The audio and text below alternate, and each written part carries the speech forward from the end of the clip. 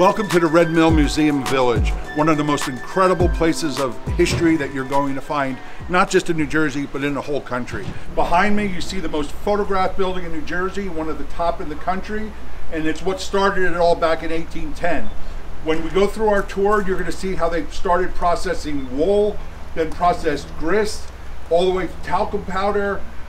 There's so much involved. Our whole museum village, which is over 10 acres, houses a dozen buildings, including a schoolhouse, a tenant house, a quarry office.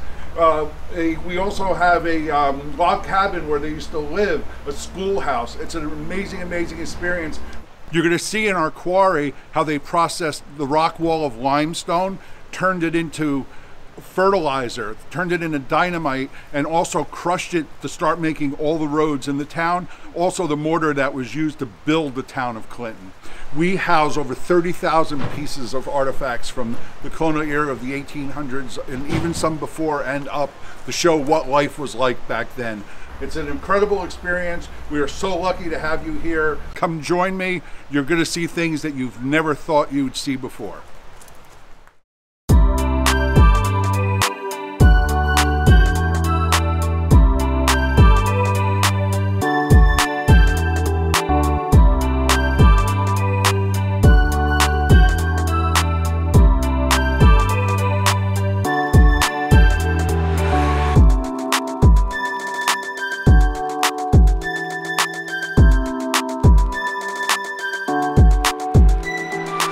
Here we are in the heart of the mill, right by our water wheel. Without this, none of this would be possible. The power from the river turns the water wheel, which converts it into our power train, which turns all the pulleys and gears needed to operate all the machinery in the building. This place changed so many times with the times to adapt to what was needed. It started out as a wool factory back in the late 1700s, where they made wool, but once it was starting to get imported from Europe, that business failed. Then it turned into a grist mill because there were so many farms here that needed their crops converted. So they took corn, wheat from the fields, turned it into flour. After that, they also made talcum powder. We were one of the first accounts of Colgate to make talcum powder. Also made graphite for pencils, which was very much needed. Wasn't very popular in town because they made a lot of black dust that covered the town over. But it was very much needed to process everything. And then later on, the same wheel generated electricity for the first time and powered the town of Clinton for 4 hours a day for a few pennies. So without this, none of it would be possible. You have a question? So when it floods, does the wheel go really fast? Mother Nature is really hard to control, but they did an amazing job at it. There's a series of valves put in throughout the whole mill that control the flow of the water, which would control the speed of the wheel. It was extremely important at that time so that if it did rain hard or there was a storm, the wheel wouldn't go too fast so it wouldn't burn any of the products they were making. What I'm leaning on now here is called the husk frame. The sole purpose of these amazing sets of wood was to hold the 2,000-pound granite grinding stone up on the next floor.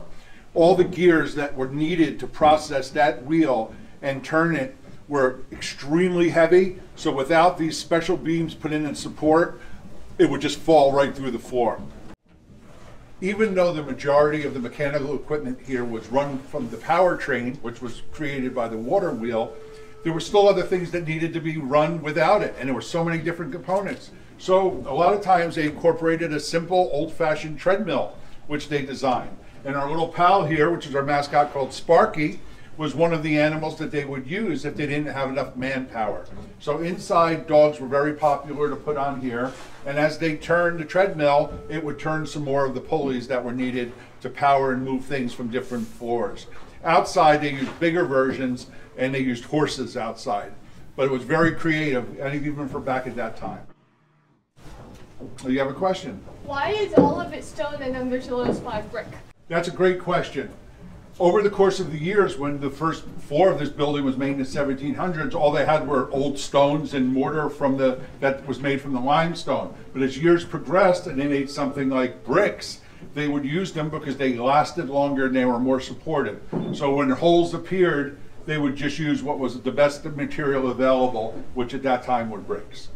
All right, as I showed you before about the power train, which was so important, there's one of the bottom trains of the pulleys. You'll see by the time we get to the 4th floor how massive these were and how much water power it took to make this turn all the way up to the 4th floor.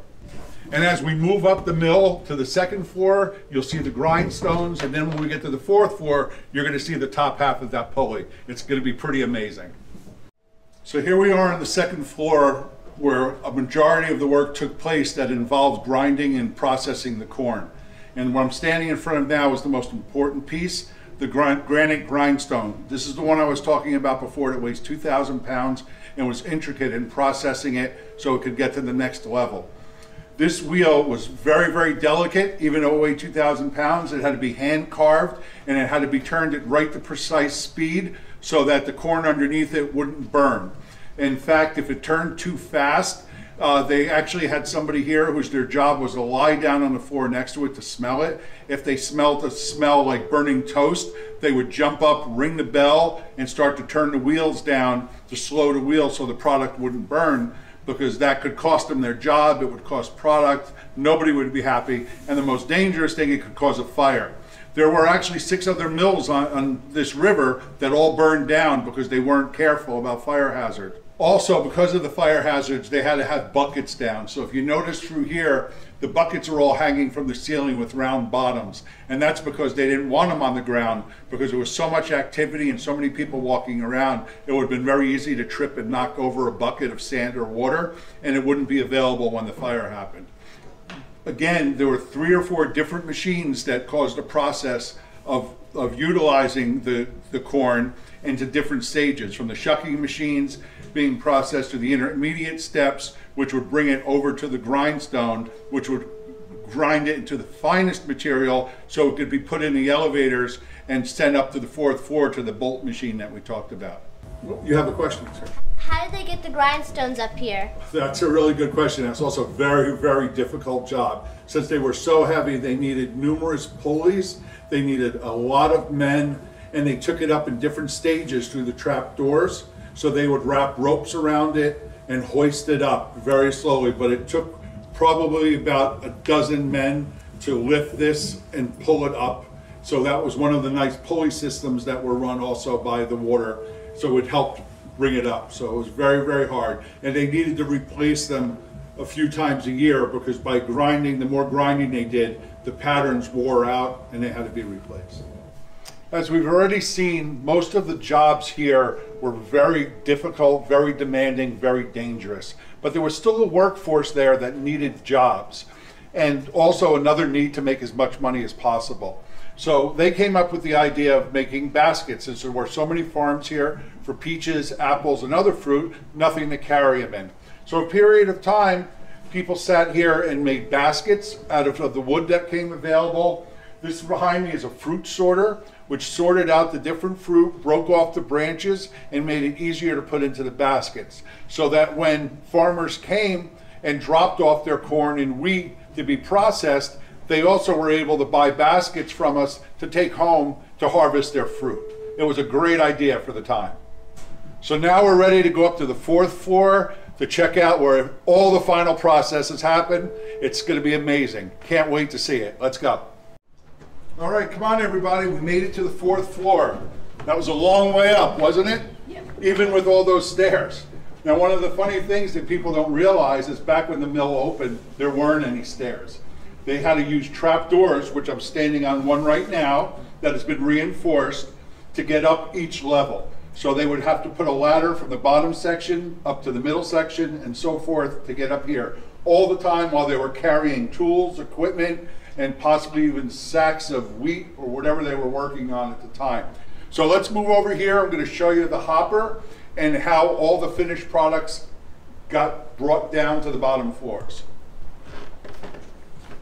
All right, well, we made it here just about to the end. What you're looking at now is what we call the hopper. It's the largest part and where all of our finished product winds up. So depending on what was being made, whether it was grist, talc, graphite, it all wound up here to get sent down through the chutes so it can be bagged and packaged in barrels and sent out. Up here on the 4th floor, this is where it all finishes. So when we started getting the corn and wheat in from the farmers on the bottom floor, by the time it made it up here, went through the final refining machines and bolt machines, it all came down this tube and was put in.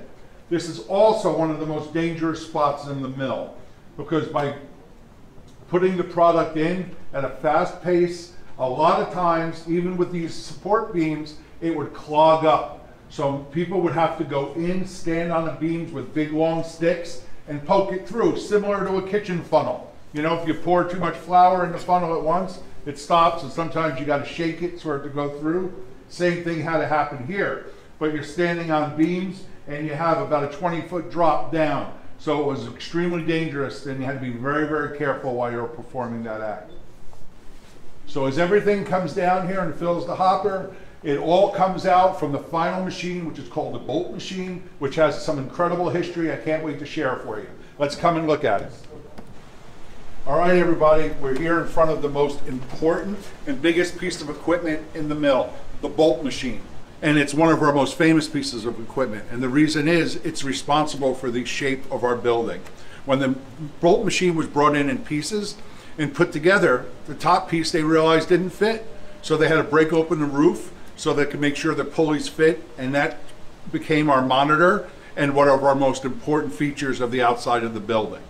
But the machine itself is a fine machine. It's a refinery machine with a lot of intricate parts, including cloth inside, that would bounce the material that it was making, whether it was grist, talc, graphite. The other important thing is it could only do one at a time. So one thing could be run, and that is it. So if we're running talcum powder, that's all that could be put into the machine. And then it would have to be taken completely apart, cleaned out before another process could go. You have a question? How does the material move from machine to machine? Well, that's a good question. As you see behind me, there are a series of what's simply called screws, turning devices that are powered by the pulleys, which you saw from downstairs. And that puts it through and moves it very, very slowly into the next phase of the machine, all the way to the chutes and into the hopper. Remember when we started on the ground floor and I showed you the bottom half of the pulley? Well, we finally made it upstairs to the top half. You could see what I was talking about, how large this is and how much power was needed from the water wheel and the powertrain to get up here and turn that so it could operate the bolt machine to finish off our products. So we're going to go down now to the wheelhouse so you can take a beautiful look at the wheel from that view over the water and see exactly how it all came together. Okay, everybody, come on into the wheelhouse room. It's funny that they call it the wheelhouse room because it doesn't really house the wheel, but it does give you the best view out the window. What it does house, though, is the change in technology that the mill did. In the early 1900s, as technology advanced, so did the mill. So they invented this turbine, which actually is more efficient and powerful than the water wheel. It works just like the water wheel, except instead of being vertical, it's horizontal in the water. And it also harnesses power more efficiently to put it to better use. So this is where everything came through. So also, because the turbine generated some heat and warmed the water, it attracted a lot of fish and turtles, which made it very easy to catch instead of waiting out on the river. So the people got much needed enjoyment and a break and were able to drop nets and gather fish to have some fun along with their hard working day. Somebody's got a question? What happens if something gets stuck in the wheel? That's actually a good question. That happened quite frequently. Being a flowing river, pieces of trees broke off all the time. The way this was set up, it made it a lot easier and safer for people to climb down through the hole and remove the debris directly from the turbine so that it wouldn't get stuck. So you've seen an awful lot here, and the reason you've seen this is literally because of 5 people that we call the Red Mill 5. Back when the mill finished operations in the late 50s and was going into ruin, those 5 people whose families lived in this area their whole lives for generations remembered the mill and remembered how honored and proud they were to have the mill support the town, employ the town, help rebuild the town after the fire, and they did not want it to go to waste. So they banded together and they bought the property so it wouldn't be destroyed. Through a lot of hard work and a lot of time, they finally got it preserved under the Preservation Historic Act, and we opened as a museum in the late 60s and as the Red Mill Village in 1975. So we're here today to preserve it for your families and their families and generations to come.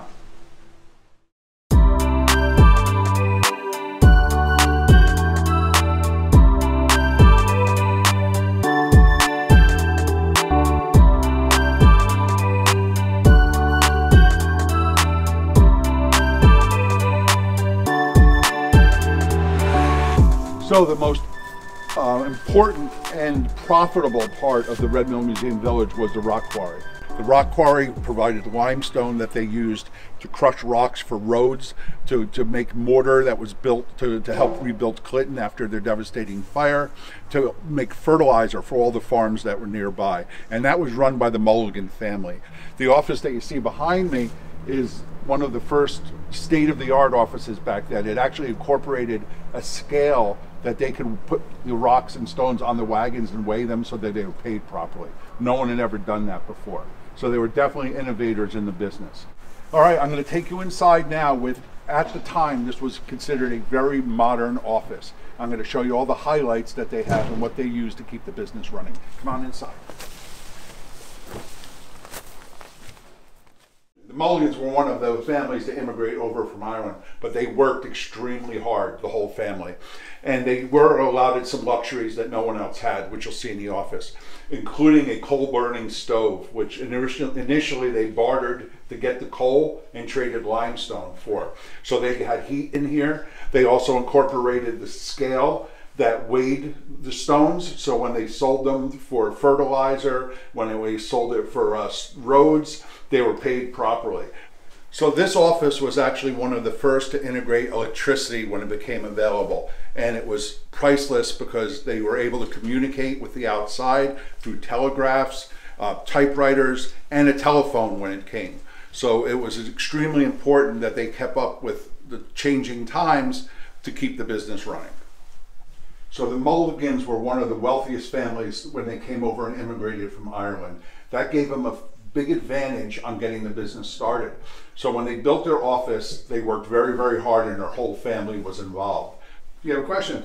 What's with the desk with all the holes? That's a really good question. Actually, that was one of the first modern filing systems. By having all those holes in, they could keep all their clients' paperwork separately, their payments, and all their information. So they knew exactly where everything was going. It was a very innovative system at the time. All right, next I want to take you out to the actual quarry so you can see the rock cliffs, you can see the limestone for itself and find out how it was processed and all these different things. All right, so this is what's left of the rock quarry. Before it was started to process, it would extend almost another 50 yards out into the museum village, but by processing it and blowing it up, this is what we have left. It was a very long and dangerous process harvesting the limestone from the wall. It would start by drilling holes in and inserting dynamite to blow out chunks. It was a very difficult and very dangerous process. I have a question. Oh, sure. What is it? How do you move the big rocks to the grinder? Very good question. It wasn't easy. It was done by hand using picks and sledgehammers to break it up into pieces that were actually light enough to be dragged by horses over to the screen house. We're here now with the stone crusher, which is the most amazing piece of equipment for the whole quarry processing, and the most important, because this is what was used after the pieces of limestone are blown off into chunks. They come down here to be processed into smaller chunks. So that's what starts this all off. And from there, they enter inside the screen house where it all happens. All right, so the reason the screen house is so big is, as we saw before, it starts out as huge boulders going into it, and they get broken down into different sizes for different uses. And then they all come out the chutes and get loaded onto wagons or into barrels for processing. You have a question for me? How long does it take for the big rocks to turn into little stones? That is a great question because the different wheels they're put in. Huge rocks obviously take a really long time. It could take up to a week to get them down to this size. So they just keep spinning and spinning, and they're always alternating processing so that different stones are ready at different times. You're going to witness now another amazing piece of history here, because the conveyor belt that processed the rocks from the quarry still operates. And it's going to show you how it took the big pieces of limestone, broke them up, went up the conveyor belt, and continued processing to the finished product.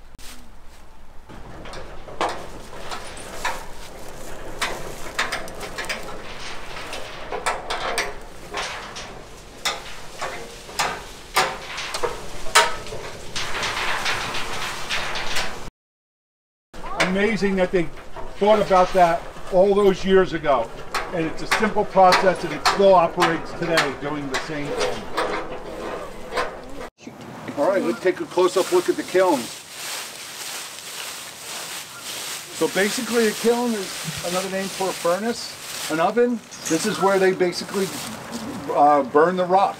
Now they burned it in the different degrees and levels depending on the size. When they used it for fertilizer, it'd have to be as fine as possible, and it took a very long time to process. But these pits got extremely hot, you couldn't get close, and as we told you before, when Peg Leg and everybody kept an eye on here to make sure it didn't start any fires. So again, the final process in the quarry was burning the limestone so that we can make all the finished products. So answer the question. How long would the firing process take? Well, that's a good question. There were different levels of it, but like to do the final and the finest, I should say, the finest processing, which was going to be the fertilizer, it would probably burn for at least 5 days to a fine powder, and when it was cool enough to shovel out. So they really had to keep an eye on it. Another big part of the quarry history is harvesting ice. The Mulligans looked for any way they could to make money, especially in the off season, and ice needed to be harvested because back then no one had refrigerators or places to store it, and they needed to keep their food cold.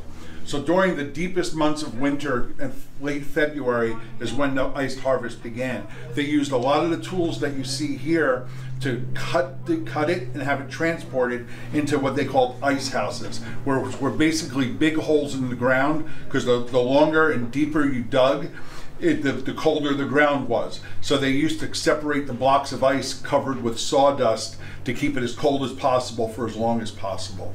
But there were a lot of different ways to do it. They incorporated different hand saws, saws that were pulled by horses and wagons to cut through, and then they used tongs like you see behind me here, also to pick up the pieces and cut them all into smaller pieces. It was a very difficult job, and once they started, sometimes they would work easily 10 hours or more a day until the ice was harvested, because they had to get it all as much in as possible before it started to get warm. You have a question? Where did they find the ice? Well, that was the benefit of living right here on the river. Okay, that's why when settlers came in early, the first thing they looked for was water. And they had the benefit of this great river, the South Raritan, right next to us, where they were able to harvest the power of the water to use in the mill, but it also froze over and they had all the ice they wanted. They just had to figure out how to get it. And it wasn't an easy process. Another question. How did they transport the ice from the river up to the ice house? That's a really good question. Similar to the way they did it with the limestone, they would break the ice into manageable pieces that weren't too heavy to move. Then they would cut around them with a big saw, tie ropes around them, and then they would have to have their horses out and actually draw them and pull them out of the water, have them dragged across to the end of the river where they can mount them onto the back of a wagon and get them to the ice house. Very difficult and very heavy process. Everyone was involved with trying to get as much ice as possible in to get through the winter. I'm on the porch here of what we call the tenant house. And the reason it's called the tenant house is because the tenants live here. A lot of families lived here that worked at the mill. It was just a lot more convenient for them to be on property because the mill and the quarry ran long hours. So being here made it a lot easier to come to and from work and be available whenever they're needed. but it was very crowded in there. They tried to fit as many people as they possibly could. Of course, being right across from the river was a huge advantage, using that to eat, clean their clothes, and just generally live. The tenant house was a very difficult building to maintain, being in such close proximity to the quarry. Every time it blasted, it shattered rocks onto the roof. The vibration would break windows, so they really had to prepare when they knew that was happening. So a lot of times they were covered up with wood and making preparations to keep the children inside so nobody got hurt. At one point later on, when the work waned out during the seasons, they turned part of the tenant house into like a general store. So they were able to sell goods. So even though they got to live here for free, they still had to buy some of the materials that they needed to live. And this was a convenient spot to open up and sell them some goods. Oh, you have a question for me? Did they have to pay rent, and if so, how much did they have to pay? That's a really good question. Well, one of the benefits, if you remember we talked about before, pay was very, very little here. Sometimes usually about 12 cents a day. So one of the benefits they had was being able to stay here rent-free and with their families. So they thought, especially the Mulligan family from the quarry, that if they were here and their families together, they'd work harder for them, which was actually true. So this here is Peg Leg Shack. No place on the mill grounds has more folklore and stories associated than this building right here. But the truth is, it's not that exciting. It was part of being built here for the workers who worked on the quarry. And the reason it was put here is because the kilns would burn the limestone all night and the fires would stay really hot. So someone had to be here all the time to watch it to make sure there were no wildfires. So Peg Leg was actually a worker and a friend of the Mulligan family who did only have one leg from a childhood accident. So they liked him, they felt sorry for him, he was a good worker. So he was in here for most of the time that the grounds were operating as a rock quarry. You have a question? How much money would the person living in here make? Okay, well there was a big, big difference back then in those times. Are you ready? A worker that like Peg Leg made about 12 cents a day working in the quarry. And not only did he have that, he risked his life because it was a very, very dangerous job. But back then, there wasn't much work to be had by anyone. So 12 cents was about as much as anybody could get. But you got to remember, back then, things didn't cost a whole lot more. And here they fed him. He had a place to live he didn't have to pay for. So he was able to save up until he was able to leave and move on. So Peg Leg had a very important function on being here. By being right across from the kilns, he could keep an eye on them all night when everyone else was asleep to make sure there were no fires and everything was protected.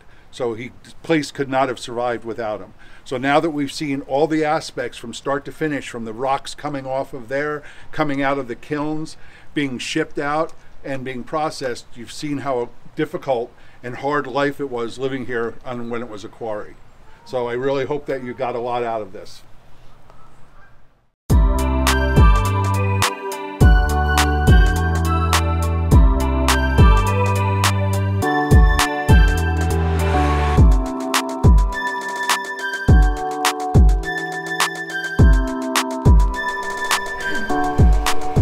Good afternoon, everybody. My name is Paul. Welcome to the museum and the forge. Has anyone been in a blacksmith shop before?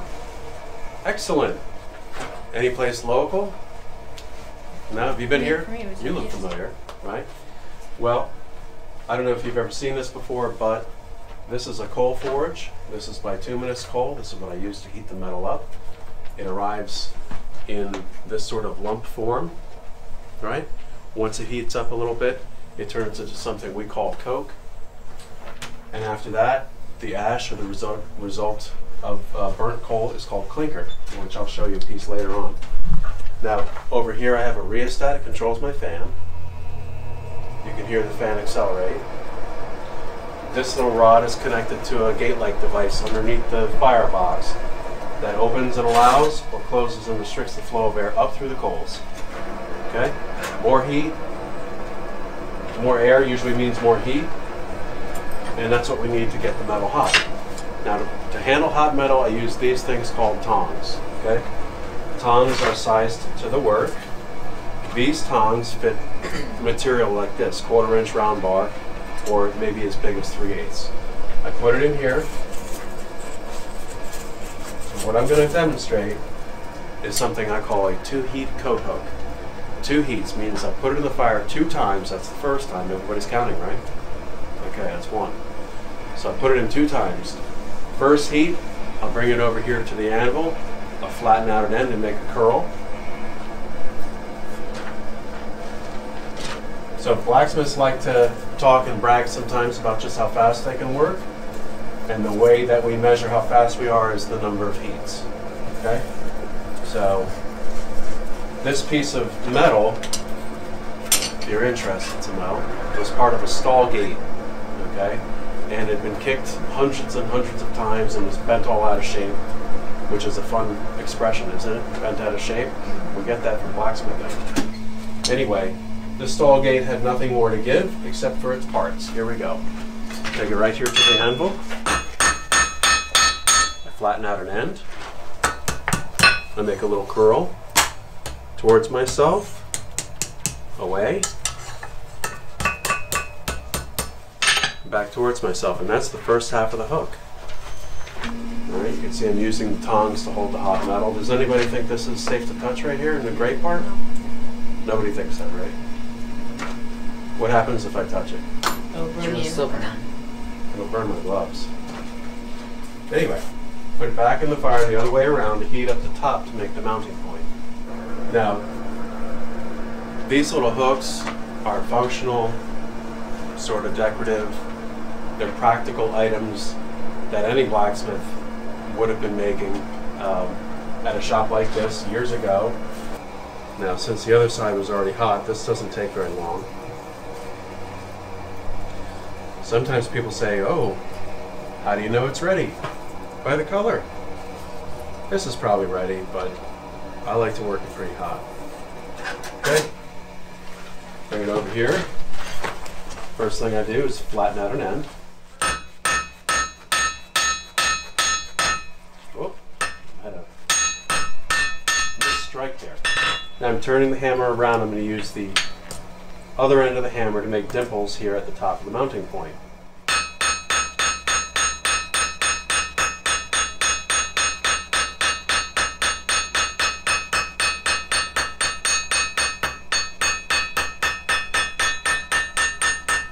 Okay, and now I use a bristle brush to clean up the work. Now you can't tell what I'm doing here, but I want to keep the metal off the surface of the anvil as much as I can because I want it to stay hot. Okay? At the same time, I'm removing as much of the scaly surface as I can because I want this hook to look nice.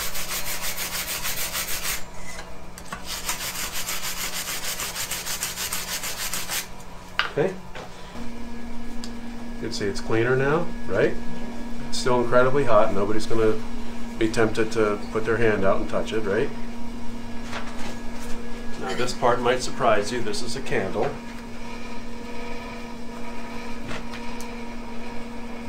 I'm melting the wax on the hook. The wax will provide a protection against rust. Okay? It brings out a little bit of the black color of the metal underneath. Now this metal, we don't really know what it is. I call it mystery metal. It didn't come with a pedigree. This was used metal, so we're not really sure. But I can tell it's just mild steel. All right. We can work with any malleable metal, but most of us work with steel. We don't get an opportunity to work with wrought iron. Wrought iron hasn't been made for more than 100 years, and it's pretty hard to come by. Anyway, the next step is to get a little rag, wipe off the excess wax. I'll dip it real quick. Okay, so now that it's been dipped, it's safe to touch. I'm going to drill a hole through the top of the mounting point using this drill press. Okay, so what I'll do is I line up the drill bit with a dimple that's right there in the middle.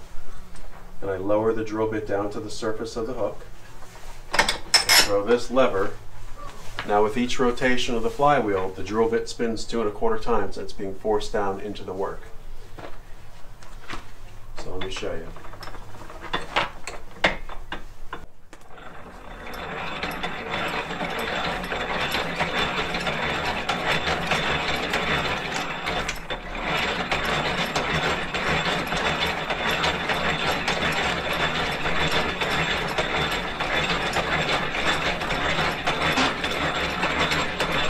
See the shavings starting to erupt off the end of the drill bit.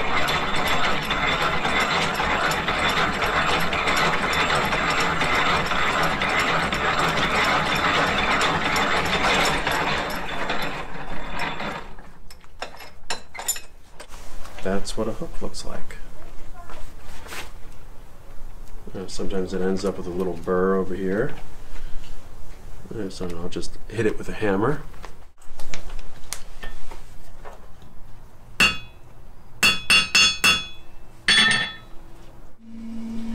This is what a 2-heat coat hook looks like. Real quick. Okay. Does anybody have any questions? Yes? What kind of items did blacksmiths make? Anything that would have been made out of metal. So everything that a farmer would use out in the field, everything that a mason would use, stone hammers, chisels, everything a carpenter would use, everything a farmer would use, plowshares. Have you ever heard of John Deere? The company John Deere? Hmm? John Deere is probably the world's most famous blacksmith, right? Because originally the John Deere company made plows. The other thing is, the work a blacksmith would do depended on where they were located, right? If we were in Nantucket, right, years ago, I probably would have been making things that a whaling ship would have needed. If we were in Iowa, I'd probably be making more things that have to do with agriculture and farming, you know, cultivating fields. If I was in Maine, I'd be making axes and tools to handle logs. So wherever it was that you were located would determine the type of things that you would make. Additionally, the changes in seasons would also determine what was being made. Because you don't need a plow in the winter, right? You need a plow in the spring, perhaps, to turn some soil. So it was seasonal work also. Horses always needed shoes. And so a lot of blacksmith shops have been making a lot of shoes. Then with the advent of, wagons, they'd make the rims, right? The metal part that goes on the wooden spoked wheels. And a lot of blacksmiths would then specialize. So they might just be really good at making horseshoes, and they became farriers. Farriers in our time is a blacksmith specialization. Work on horses' hooves and not much else, but a general blacksmith would have been making all kinds of blacksmith or metal items for the town and to support businesses locally. Anyone else? Yeah? Can you make a knife? I can make knives. I was more interested in making knives when I first started. That's kind of I don't want to speak for all the blacksmiths in the world, but that's the path for many of us. You know, the first thing you make is probably a hook, and maybe the second thing you make might be an S hook, and then after that you're probably going to want to start making knives. Yes? When did you first learn to be a blacksmith? Well, I think I'm still learning, but I've been doing this for about 12 years. I learned right here, but my background was welding, and modern welding is the great-great-grandchild of this work, okay, because they still needed a way to connect metals, and they would do it in what's known as a forge weld, and that's taking two pieces of similar metal, adding a flux, joining them together and hitting them with a hammer until they've fused. Okay, so modern welding, whether it's electric, friction, gas, or any other number of different methods, it achieves the same thing. It joins pieces of metal. More sophisticated, we can join dissimilar types of pieces of metal now, which they would have definitely struggled with in the past. But anyway, that's how I got started. I took a course in welding in a night school, and then I started working for the now director of the museum, and at a certain point he offered me the job of blacksmith, which made a lot of sense. So, but I also watch a lot of YouTube videos. I have a stack of books this high, and I used to attend different blacksmith group meetings here in New Jersey. So there's a lot of ways to learn how to do this if you're interested.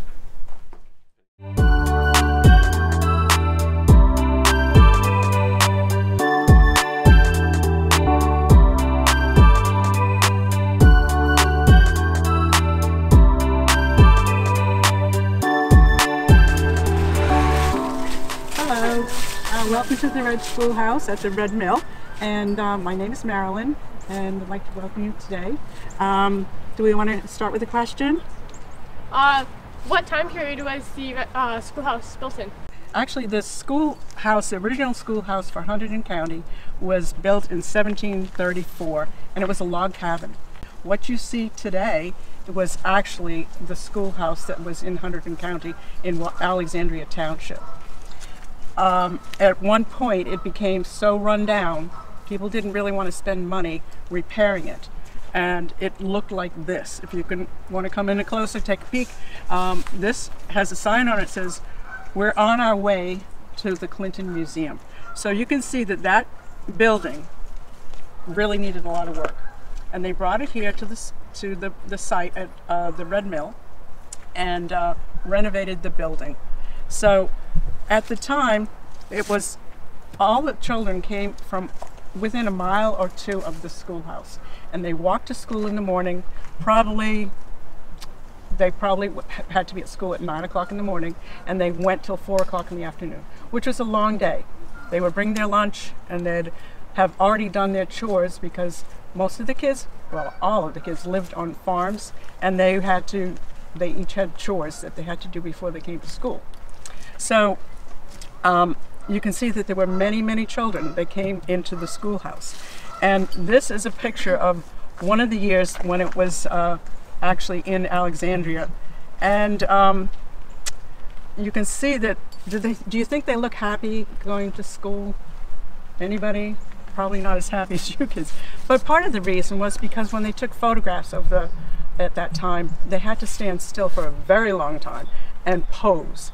And then it's easier to sit there like this than like that. So same thing with this particular picture. So let's go into the schoolhouse, and what I want you to do is to line up by the stairs, boys on one side, girls on the other, and after that point, I'm going to turn into Jekyll and Hyde. I will no longer be a really nice person. I'm going to be as strict as the teachers back then were. All right, we had a lot of children. We had to have law and order. So let's go over to the steps. All right, good morning, children. Let's have the girls on this side and the boys on that side. Stand at the bottom of the stairs. I am going to go in and ring the bell. When you hear the bell, you may come into the schoolhouse quietly. There's no more talking unless I speak to you. I am the only one that's talking from now on. Okay? So hold on.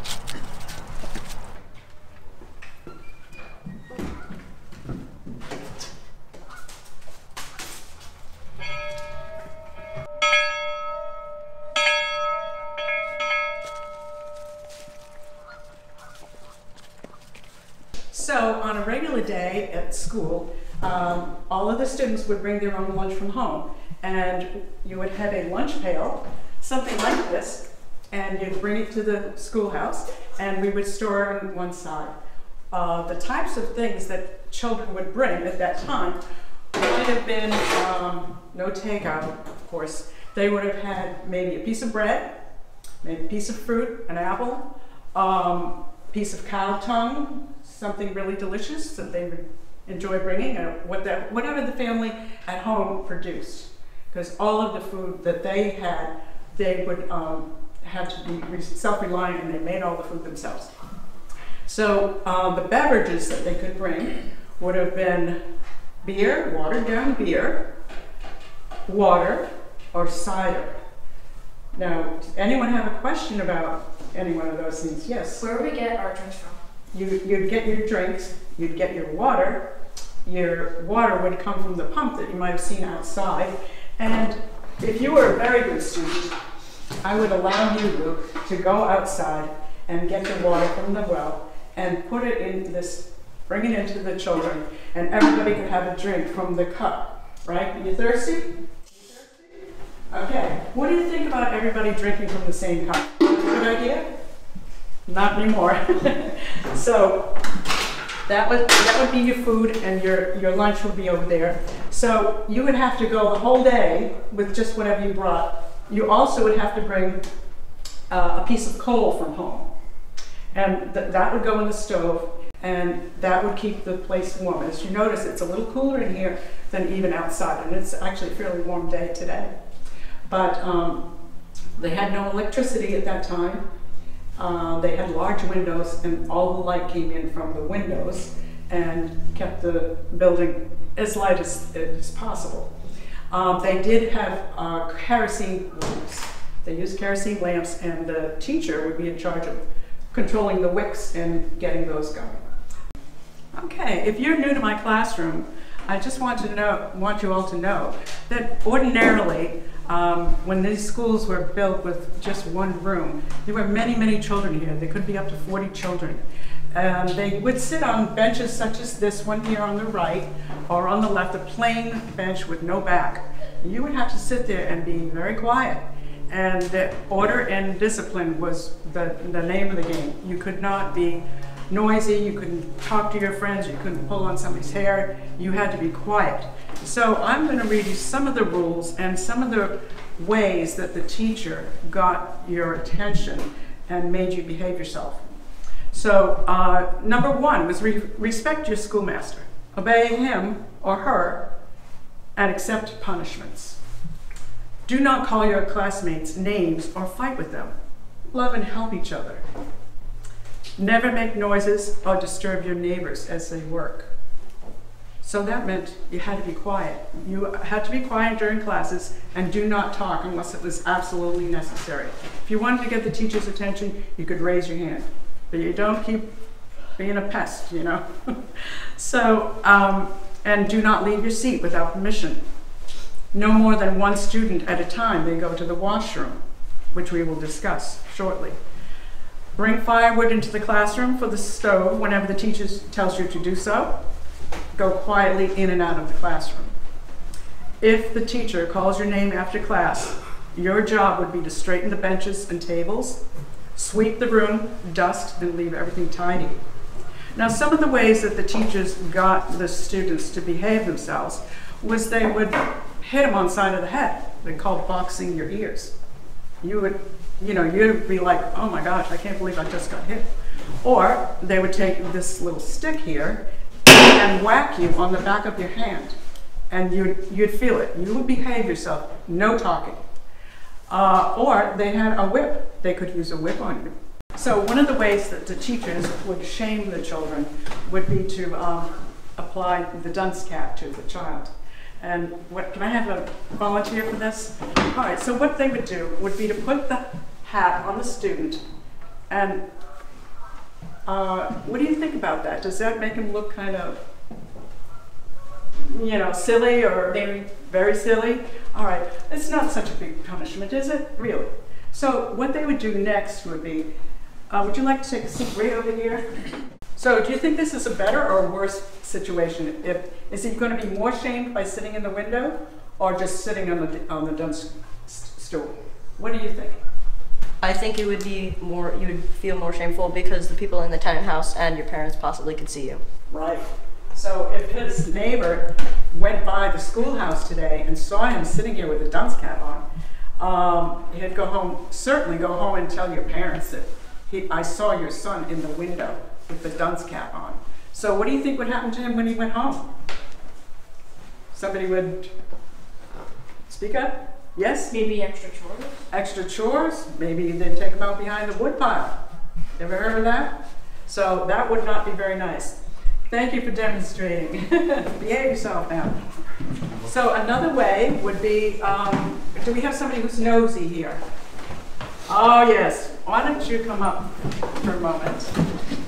Okay, so this young man is very nosy, and I want him to put his nose right there on the board and stay there until I tell him he can stop. Can I have a young lady to come up and I'll show you what other kind of discipline they would use? Come on up here. So I understand you do remember your lessons? Shame on you. And what they would do to a young lady would be to hook her up and leave her there until I told her to stop. This way she's going to really learn her lessons. So when the schoolhouse was built, the teachers, they had to recruit from the neighborhood. And generally they were probably not even much older than the oldest student. They learned as they went through the school. And it was a version of actually like homeschooling is today. People learned from their parents and then they came to school and the teacher more or less finished them off. But most of the education was done through rote. In other words, you memorized things and then you repeated it back to their class. Most of the teachers were men because if you were a woman and you had a boyfriend, you were automatically fired. You could not have be married or actually be a teacher if you had a boyfriend or a husband. So do we have any questions about the teachers? How much did they get paid? Oh, that's a very interesting question. The teachers were not paid very much, and that's why a lot of times they were only in the schoolhouse for a very limited period of time. But they were paid. It wasn't like a public school system is today. It was paid by the parents of the children who went to school. And they would pay them with vegetables, fruit, eggs, maybe some meat or fish or something like that. And a lot of times they lived in the homes of one of their students. So cash, they probably were not receiving much cash, but they had a place to live and they had food to eat. Yes? What kind of subjects and lessons would they have? In the classroom, they would have mathematics, which is your addition and subtraction, and they would have writing, which was very important, and reading. They did some geography, a little bit of history. The reading and writing was very, very important, and mainly they were the most important subjects for the classroom. And they were taught with figures on a sheet of paper or shell, and the students would just trace over them to learn how to write them. Paper was very scarce. They did not have paper. They had little chalkboards for learning how to write on the chalkboards, but the younger children were not given chalkboards. They would use the sand table over here. One of the ways that children were taught how to write was to be shown the letters in the sand box over here. It's not really a play toy, it's how you make your letters. So, young lady, would you like to show us how you would write your ABCs in this sandbox?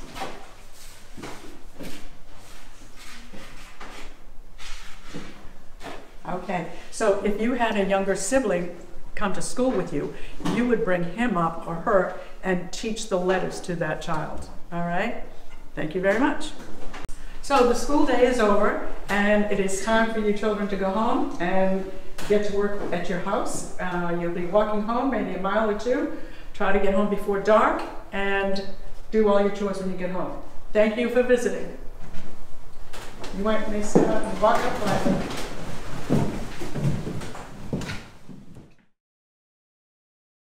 Welcome to the deluxe accommodations of the Red Mill Museum Village. This was as good as it gets back then, folks. This is a log cabin where you could have as many as 8 to 12 people actually living in here at the same time. Everything was done in here, from cooking, heating, sleeping, making clothes. This is basically where your inside shelter, everything took place. Everything was used, nothing was wasted. Even an old gourd was dried out and cut into a spoon for serving. You had a bed, which sometimes you could literally have 3 or 4 people sleeping in it. You might ask, why is it short? That's because back then people didn't believe in sleeping lying down. They thought for health reasons everyone sat up when they slept. It also created more space. And we had basically the same thing up here where you would see like bunk beds where all the children would sleep. And again, there could be 6 or 8 of them up there at the same time. This was held together by mortar, which was made from the limestone that was crushed. It had to be replaced every season because it would dry out and crack, so to keep the water from coming in. Very difficult living conditions, but again, the best at the time. Question? What are the shutters on the windows for? Well, that's really a good point and very observant. There were 2 things that they were used for. First of all, basically when they slept, it kept the light out. So it was dark so everybody would sleep because that's what they did back then. The other thing, which was very practical, as we saw before at the quarry, remember me talking about how they used to use dynamite and blast the rocks? Well, that was so loud and so much vibration that sometimes it shattered the glass windows. And windows were very, very, very expensive and hard to get back then. So by shutting the shutters before the blasting, it helped preserve the windows. You had another question, yes? What's with the rope on the bed? Well, it's great. That's actually their mattress. They didn't have mattresses back then, so they used rope. They also had a system, and they used a tool just like this, where they literally put the rope inside and tightened it so that after every night, after everybody's supporting everyone's weight, it sagged. So this would tighten the rope back up. They would put enough blankets on top so it wasn't getting rope burn and very uncomfortable. But that's the only way they had to sleep back then. All right, everybody, come on over. I'm going to show you the spring house. This is the closest thing that they had to a refrigerator back then. It was basically a hole in the ground. The further down that you dug into the ground, the colder that the water got, and that's hence the spring water that would come up. So they would try to make it as deep as they could and manageable so that when they had ice that they kept for themselves and they packed meat and the weather started getting warmer, they would store it all in here and it would last a lot longer until they were able to finish processing it and cook it. So it was a very, very important building to have back then. Without it, everything would spoil immediately and then they'd be in trouble.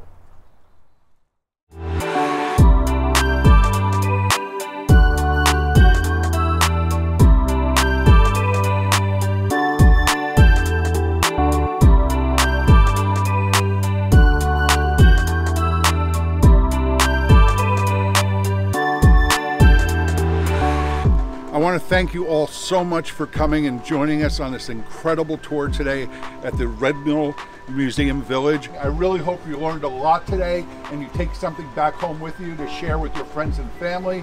Please visit our website, look at the information to possibly become even a member of our museum. We're totally nonprofit, so we appreciate all donations and people visiting. That's what keeps this place alive for generations to come. Thank you. It was really good.